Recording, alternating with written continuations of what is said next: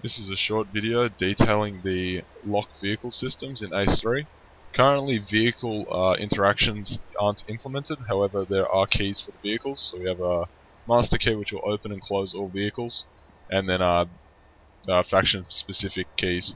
We also have a lockpick. All of these don't work on the outside of the vehicle because vehicles aren't implemented. However, if you jump inside the vehicle and use your interaction menu, you can lock the vehicle, which means I can't get out of the vehicle anymore in my scroll menu. And then I can either lockpick the vehicle, which at the moment does nothing because the vehicles aren't implemented, or I can unlock the vehicle.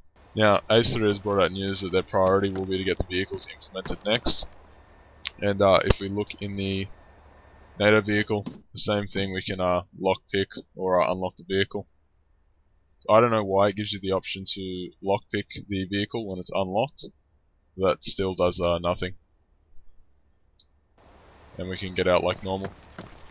Just to show that the keys are specific, if I get rid of the master key and I have only the east key in a NATO vehicle, it doesn't give me the option to lock the vehicle. I've only got the lockpick option because I'm carrying the lockpick.